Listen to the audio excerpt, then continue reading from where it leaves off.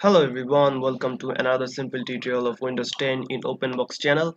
So in this tutorial I'm going to show you how to turn off memory integrity in your Windows 10 to continue update your Windows 10. So if you're having an error where you want to install your Windows 10 update and you're having error to turn off the memory integrity setup in your Windows 10 device, so I'm going to show you how to fix this problem.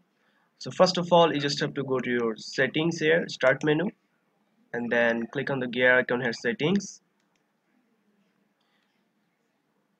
After opening the settings option, you have to go to the update and security.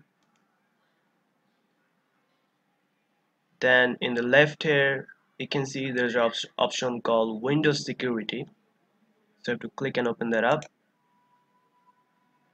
and you can see there's a tab called Open Windows Security, so click that. After opening the Windows Security, in the left here you have to go to the Device Security, and you can see there's an option called Core Isolation.